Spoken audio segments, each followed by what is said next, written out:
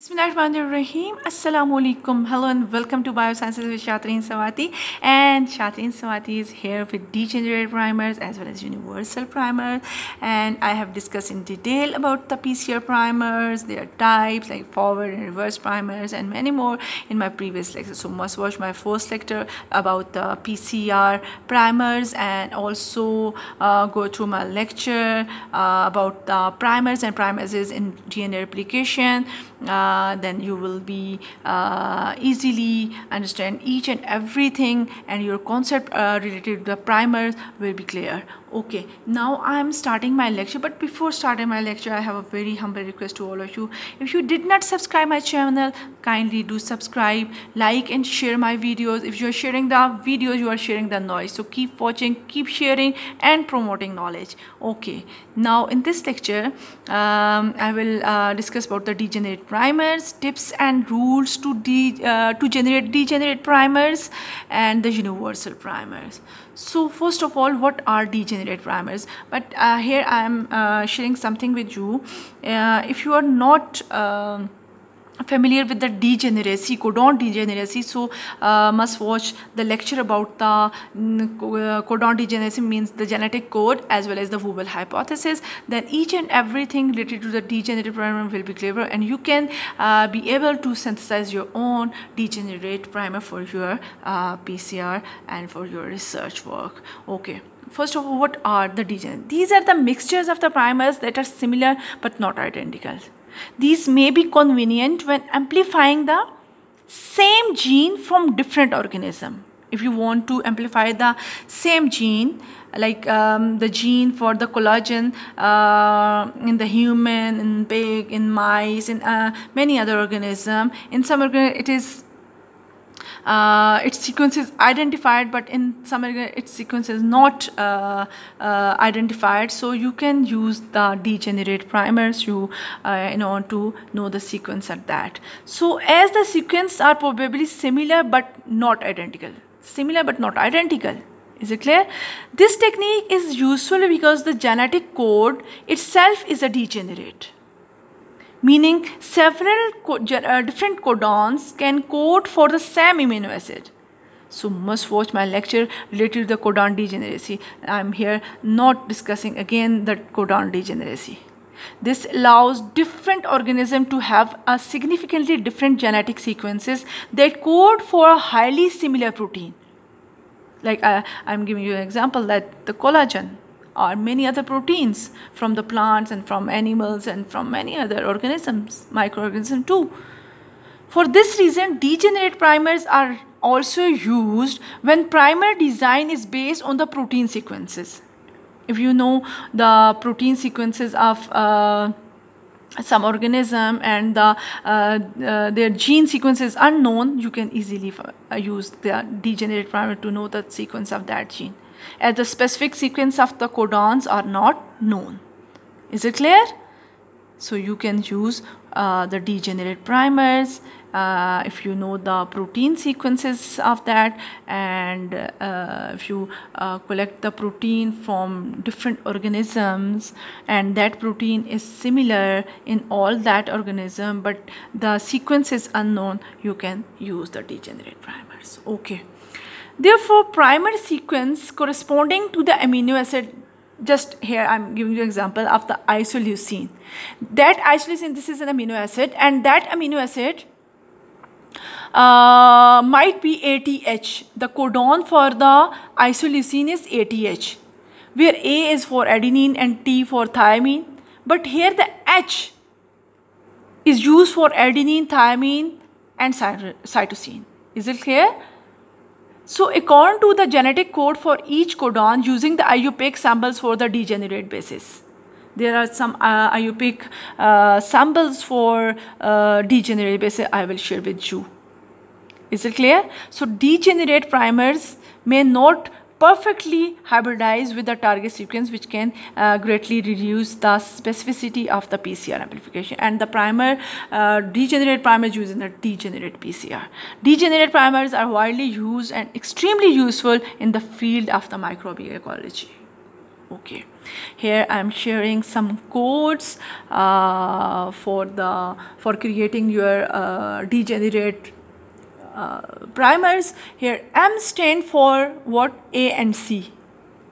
If you're using the M in your degenerate primer, that M is for what? For A and C. Similarly, R for A and G mean adenine and guanine, and W for adenine and thymine. S for cytosine and guanine. Must note all these codes if you want to generate your own degenerate primers. Y for cytosine and thymine, K for guanine and thymine, V for adenine, cytosine, guanine, H for adenine, cytosine, thymine. Is it clear? D for adenine, guanine, thymine, B for cytosine, guanine and thymine, and N for adenine, cytosine, guanine, thymine. You can memorize it, and if you don't want to do this, then you must keep this chart with you, this table with you for creating your degenerate primers.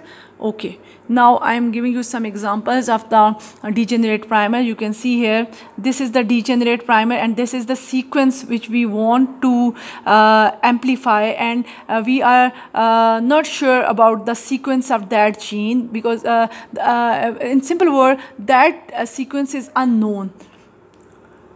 Is it clear? Now that sequence, you want to know that, because this sequence synthesize the same protein in different organism. Is it clear? That sequence with little bit changes. Now this degenerate primer contain the Y, because we are not sure that there will be the T, there will be C, so we create such primer that with Y, and Y can bind with or pair up with are complementary to T and C. Is it clear? Now here the M, you can use the M. That M is able to bind with the adenine and cytosine. Here the W, and W with A and T. Here the Y again, Y with T and C, and Y here with G and A. Don't be confused about that, because C complementary to G and T complementary to A. So Y can also pair up with G and A. Is it clear? So K with the C and A.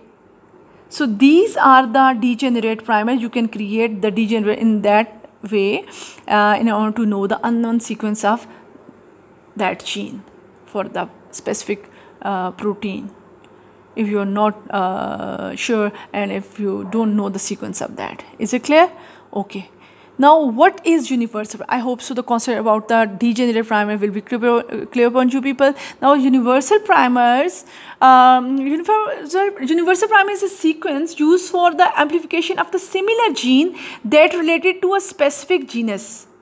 That was like the like that of the degenerate, but here the similar gene that related to a specific genus, specific from the specific genus. Like here I am giving you example. In bacteria we needed to amplify ribosomal RNA, for example, to amplify the Enterobacteriaceae gene. Enterobacteriaceae is the family of, is a class of the bacteria, and from that class we want to know the different species. So we use the universal primer to know the sequences for the ribosomal RNA.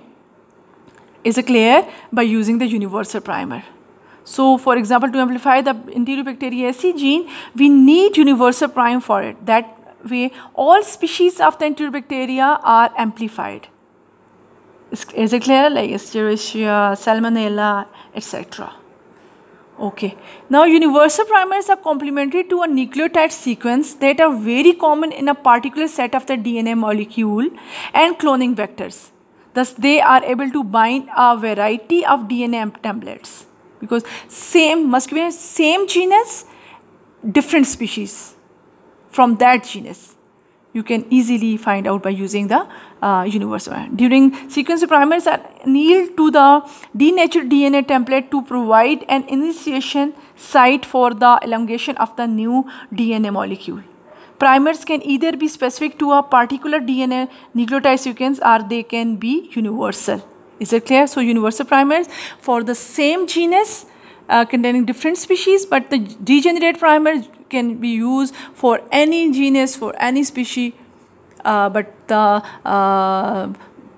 sequence, protein sequence, like you can say that is the same, like same protein, like collagen. Just example I'm giving you that you want to know the sequence from the dog, you want to know the sequence from the cat, you want to know the sequence from the human, from any other species, from any other plant, from any other many proteins. Just I'm giving you an example that you can use your degenerate primers and you can easily find out the sequence of an unknown gene for that particular protein. So I hope so the lecture will be clear upon you people. If you still have any questions, share with me. If you have any other information related to the universal primer, degenerate primer, also share with me. I will be back inshallah soon. Thank you very much. Till then, Allah Hafiz.